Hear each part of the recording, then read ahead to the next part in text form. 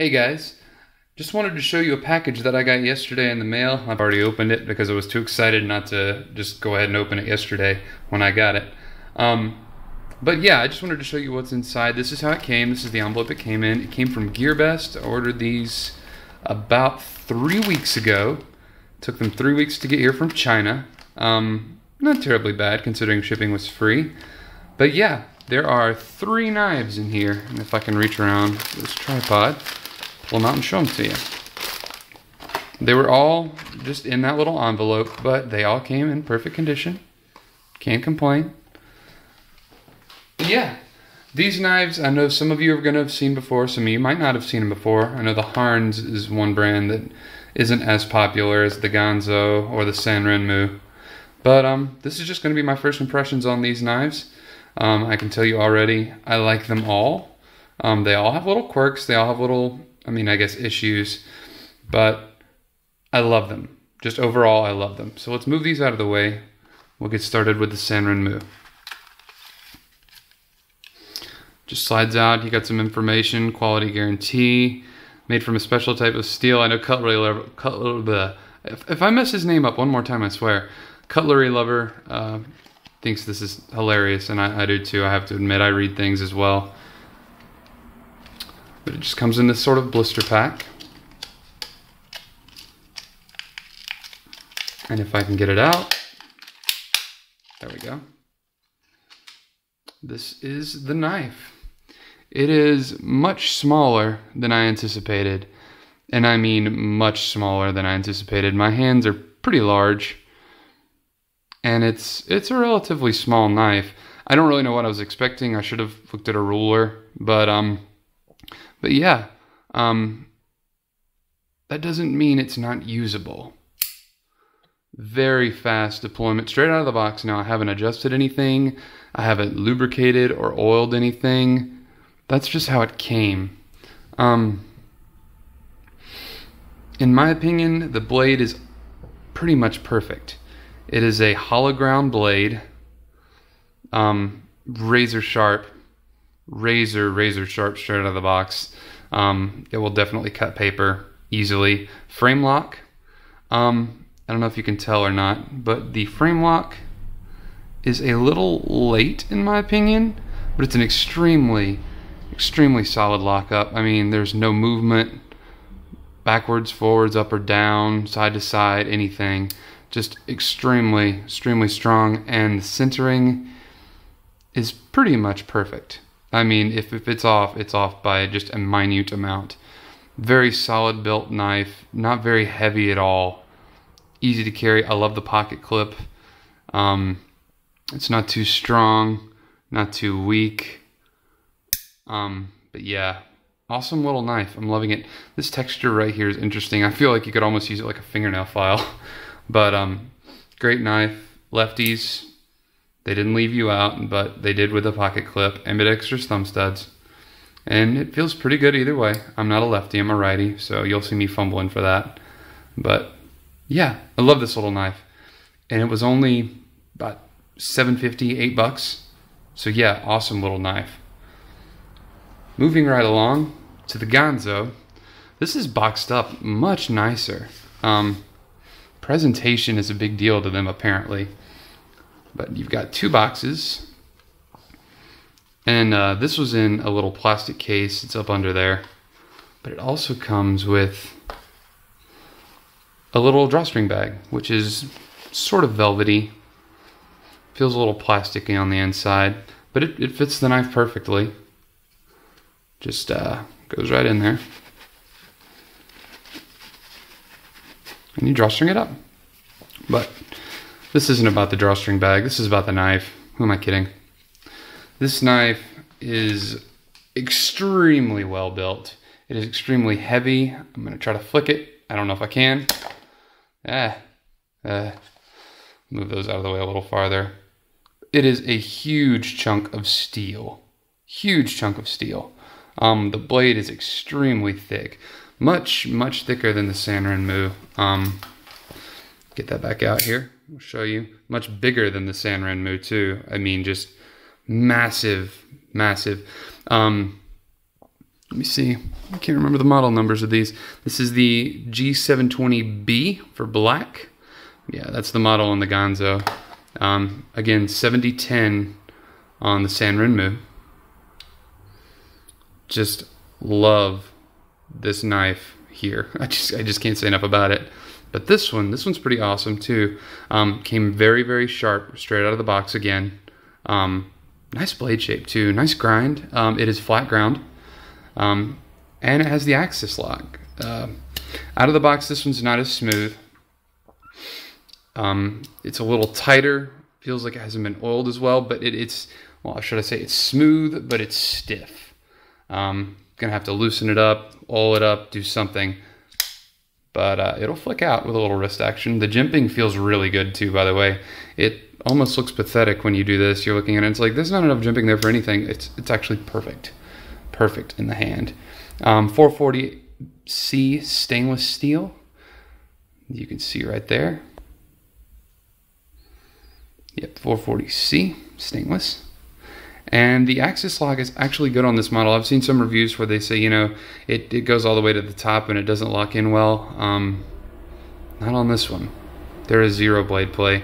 And the axis lock is a little early. So it's got room to move and break in. Like that a lot. The G10 feels awesome. G10 scales.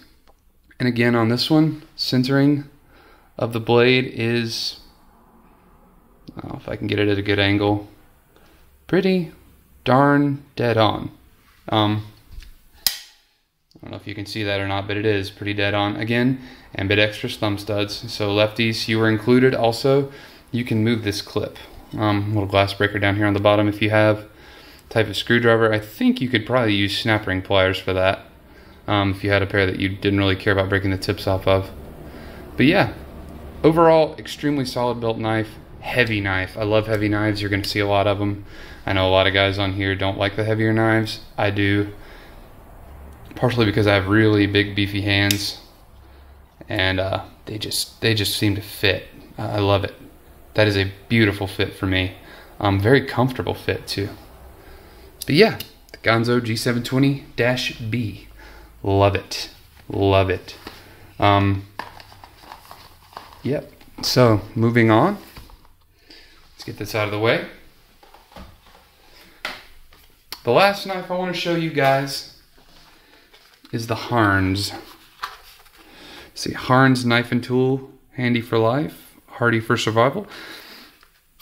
This is the Harnds Viper CK 6015. It's not going to focus on that, sadly. See. Yeah, there we go. Viper CK 6015 plain edge in 9CR18 MOV steel. Forgot to mention, I think, the Sanrenmu is 8CR13 MOV. Love that steel. It's one of my favorites. You'll see a lot of it. But yeah, let's open this up. And this was also in the little plastic case here. Plastic baggie. But really well done packaging by a lot of these manufacturers. And this is the knife. You've got a little circular thumb wheel stud. Works beautifully. Flicks the knife open. Again, this one is not as, I guess, crisp flicking it open as the Sanrenmu, but it's not quite as stiff as the Ganzo. It's also not quite as smooth in the pivot. I don't know what's going on there. Probably just gonna have to break it in and see what's going on. It does flick open relatively well with just a thumb, but we'll see how that goes from now on. Now the lock. This is my major gripe with this knife. Let's see if I can get a really good hard flick. Even if you flick it open really hard, that lock does not engage very well at all. Now, does it feel solid? Yeah, I mean, it's extremely solid. There's no blade play whatsoever. I don't think it's going to go anywhere. No, I did not have my fingers in the way when I did that. It's not going anywhere. I don't know if this will break in or anything. It's a rather thick liner lock here. But nice little stop bar there too. But I don't think it's going anywhere, like I said. But that does kind of bother me a little bit. The other thing that bothers me is how thick the blade gets here, right at the end of this grind. It's gonna make it almost impossible to sharpen all the way to the end of the blade there, but we'll see how that goes. I won't sharpen this one until after I review it anyway, and because I like to keep factory edges till I review. But yeah, also it's thick. It's every bit as thick as the Ganzo, until you get to the palm swell for the Ganzo. But this is a thick knife. This is a heavy built, well built knife. G10 scales, stainless steel liners. This one, yeah, you can see it there, has skeletonized liners.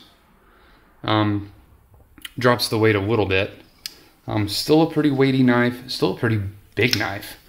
Very large, but it feels a little chunky, feels a little squared off. Not quite as comfortable as the other two in hand, but it is a nice knife. No jimping, but your thumb's not going to slip here. And this sort of diamond back, almost snakeskin-like pattern to the G10, extremely grippy. I love this knife right out of the box. I loved it when I saw it online. I was like, I gotta have it. And I pulled it out of the box and I was like, wow, that's just an awesome made knife. And it really is. The only thing, that's my only gripe about it other than that grind, but a lot of knife manufacturers do that. A lot of extremely expensive knife manufacturers do that. And for $15, I really can't complain. 9CR18 MOV steel. Haven't really played with that steel much at all. Kind of interested in it. I love the 8CR13 so much. And because of the way that lock is early, it's a little lock stick. Also, it could be because it's brand new, but you never know. Anyway, overall, I love the Harnds. I love this knife. It's not my favorite of the three, but I love it. I love this blade shape, full flat ground blade. Nice tip, really nice tip. I don't know that you could get a much better tip on a knife with stock this thick. It's just really nice. Very symmetrical grind too, by the way. Very symmetrical. Just a well-built knife, in my opinion. For the price, I don't think you can beat it. We'll see how things go as I carry it day to day. I'll be carrying all of these daily. At some point, I'll switch them out. But we'll see. We'll see how they work in an everyday carry situation. But yeah, so far, guys, I'm loving them. I'm loving them a lot.